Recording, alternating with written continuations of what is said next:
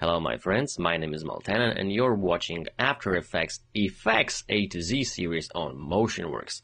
And today's episode is sponsored by the word channel, which will bring us two plugins that we'll be using today, and those are Channel Combiner, which is the main focus of this tutorial, and Channel Blur, which is the plugin that we already discussed. So let's just jump right in. I'll explain what's happening here. I will be showing you an example of how Channel Combiner can be used, along with Channel Blur in this case, on two examples. The first one is called Piano and the other one is called Boy. As you can see, I've got two viewers opened. The one always shows to the topmost composition, which in this case is Piano, and the bottommost composition, which is Piano Precomp. At this point, both those precomps have no effects applied to them. The Piano Precomp just has the footage precomposed, which is then put into the Piano Comp, and the same thing happens over here with those two precomps. So let's start the magic. What is Channel Combiner? Let me just apply it to the footage and you will start to see some nasty stuff happening. Well, to be brief about the plugin, it basically takes the channels from the footage you applied to and changes them to a different sort of a channel output. All the modes we can choose from are available in this From drop-down menu, and to be honest, the only options I use are RGB to YUV and the reverse of that, which is YUV to RGB. There's also an option to use a second layer as a source for combining the channels, but I haven't used that also. But just to make this tutorial go through all the options, I can just show you what those do. For example, right now we are transferring the RGB values to HLS, which is hue light saturation, which you're probably already familiar with.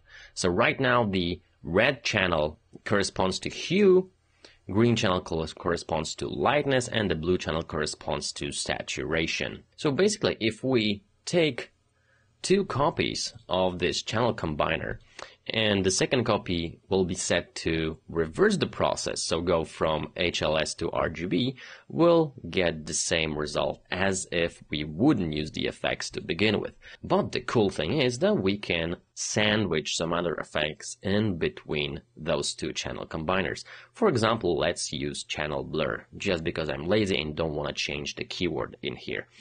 So let's just go ahead and, for example, since we know which channel corresponds to which HLS value, we can blur a given channel. So for example, if I would like to blur out the saturation of all the colors in the footage, I would have to play with the blue channel.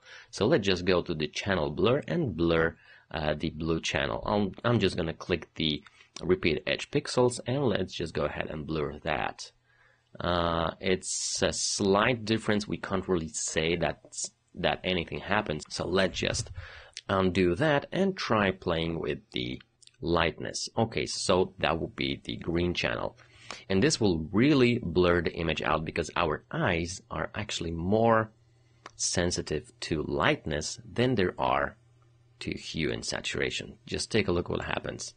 We can see all the hue and all the saturation intact, but we're actually blurring the lightness, so we're blurring the actual contrast in the image, making it unreadable to the eye through the lightness. We can only figure out what's going on through the hue and saturation.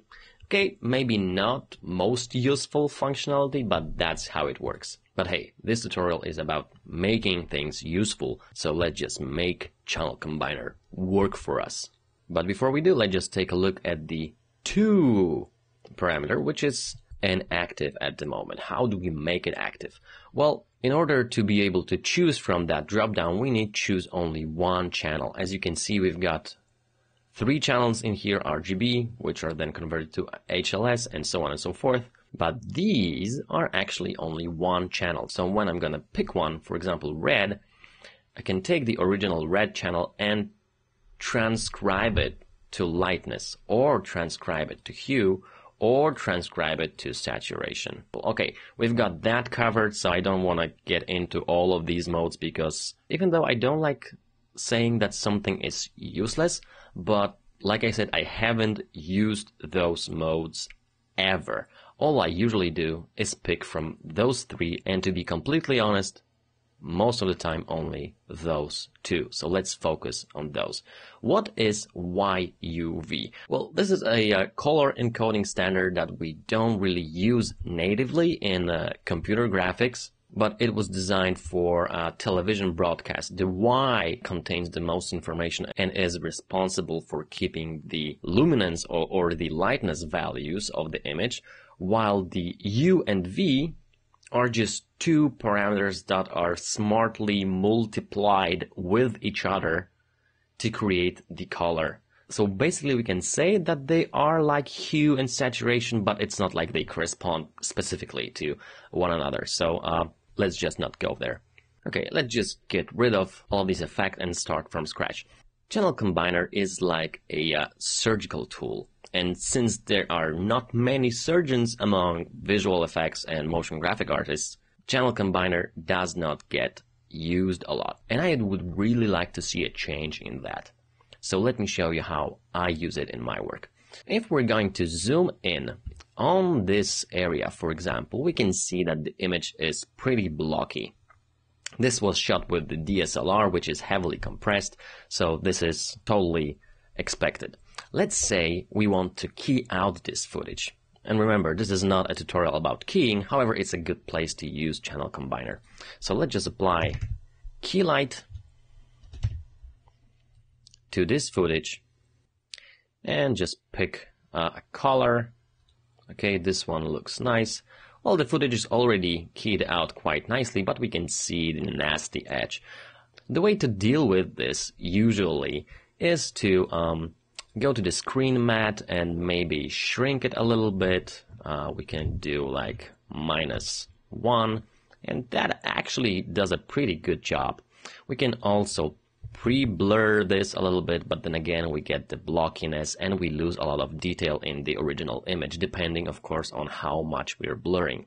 Not to mention the fact that the edge is shifting. We can of course try some choking, simple choker or matte choker, but these are all methods that usually mess up with our details. Take a look at the hair. It doesn't look as good as it did before, right? So what do we do? Let's just reset key light and grab another color sample. Okay, that's good. Let's just go to the pre-comp and try our Channel Combiner, which is the main focus of this tutorial. So I'm going to apply Channel Combiner to the footage, set the mode to RGB to YUV, and since I know that the UV are now represented by the green and blue channels, I can apply channel blur and just repeat each pixels, blur even one pixel in the green and in the blue channel, and then apply Channel Combiner again to reverse the process, and voila! Take a look at the difference that it made. This is with the Channel Combiner and channel blur, and this is without. With and without. With and without. And I'm not only talking about the edge here. Take a look at this piece of hair. We can see that it's pretty blocky. It's not being keyed out, so it's not being treated by the key light, but still, if we use those effects, it does a pretty nice job of smoothing out the color channels without touching the contrast, so the luminance values, which our eyes are more sensitive to, because we are not blurring the red channel.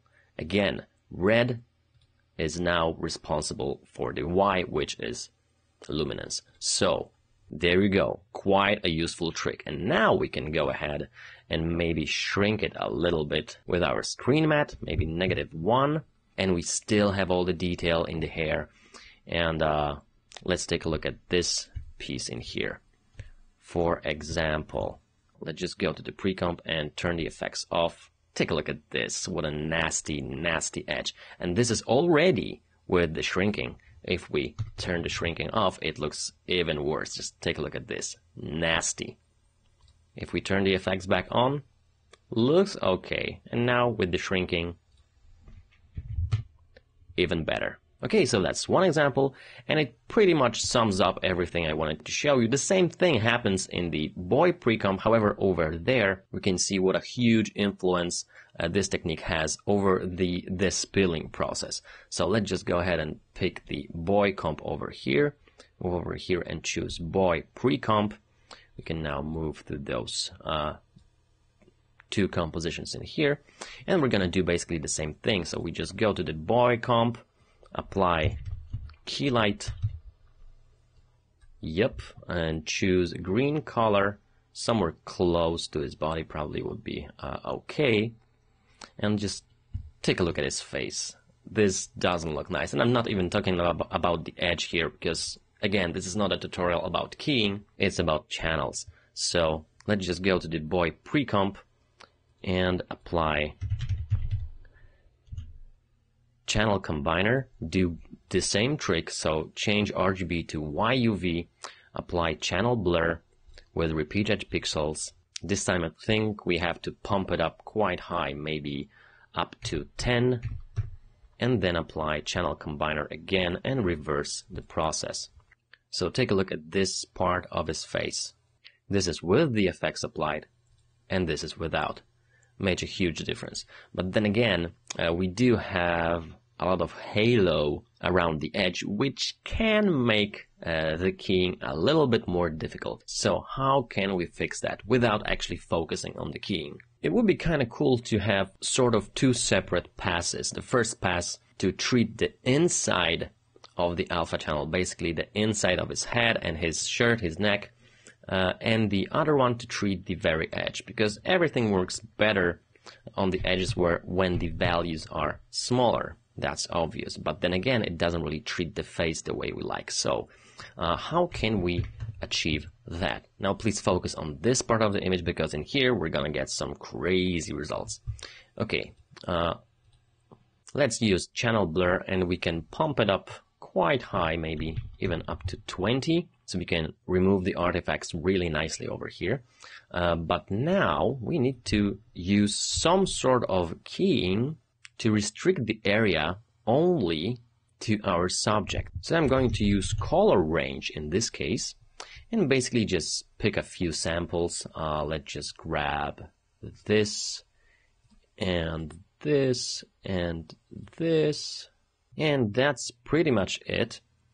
Of course, since we have blurred it quite big, now all the green information is spilling out, and that's actually what's causing the nasty edge in here. So what we do now is we use simple choker just to shrink the edge to the inside, and then we can use CC composite, which we will discuss in future episodes, to bring back the original contents of the layer. So we're going to set the blending mode to behind, and we're going to turn off RGB only.